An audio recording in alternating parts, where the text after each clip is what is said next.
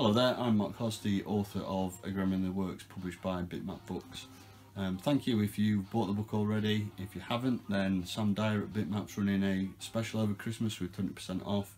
It's a great time to bag your book, and I'm sure a loved one will be very pleased to open Gremlin the Works on Christmas morning. I'm just going to quickly look at the expansion disc that we're doing with Gremlin. It was an idea that I had to enable owners of the book to get access to new content. So it's quite a new concept really, you know, there's no buying a second edition or a revised edition. When you've bought the original book, you will continue to get all the revised data that I've done, all the new chapters that I'm going to be doing. So the book's kind of never ending. What we've got at the moment is 80 pages of new content. Obviously because it's a digital download, it's quite hard to visualize, so I've printed out a physical version of the book for you to look at. It's up to about 80 pages at the moment, and it's in the original format of the book that you'll see. So we've got a great interview with Steve Marsden, who probably quite famous for Technician Ted at Houston, but for Gremlin he formed a studio called Gremlin Lincoln. They did some amazing work. Shadow of the Beast was one of those games on 8-bit which Steve was responsible for. We've got an interview with Dave Martin, who was the licensing director of Gremlin, absolutely keen bringing Lotus along, as well as a certain famous ninja from the Nth Dimension and the Sweet Time.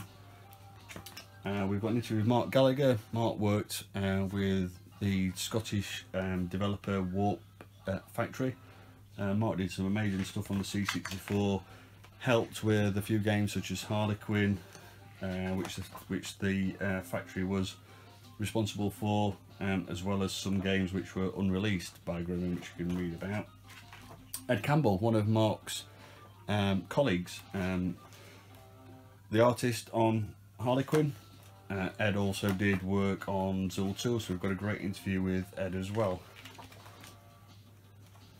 Ed has just come back with Z Exemplar, which is his tribute to the ZX Spectrum. That's well worth checking out. It's available on Steam at the moment.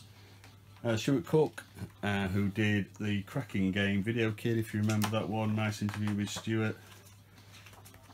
And the most recent one, which you will be receiving this weekend I believe, is an interview with Andy Payne. Andy Payne was head of Mastertronic for a time, and also a company called The Producers, which did all the stuff which we took for granted with the game. So the boxes and all the paraphernalia that came with the game. Andy's company, The Producers, were involved in. He also sat as chair on Yuki for a long time.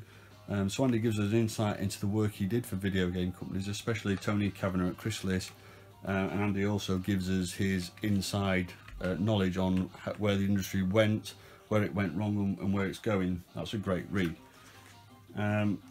Also in this printed version there's a little preview of the next content, which will be around next month, so I'm not going to give away the game away, but there's a little bit of Game Boy content which you may or may not recognise, so that'll be in the next month's DLC, possibly some other things as well. So that's just a quick roundup of what the expansion pack looks like. If you own the book, you will get it. If you don't, contact Sam at the moment, and if you buy the book, then yeah, you've got an extra 80 pages of content to go, which takes the book, I believe, to about 640 or so pages, so great value.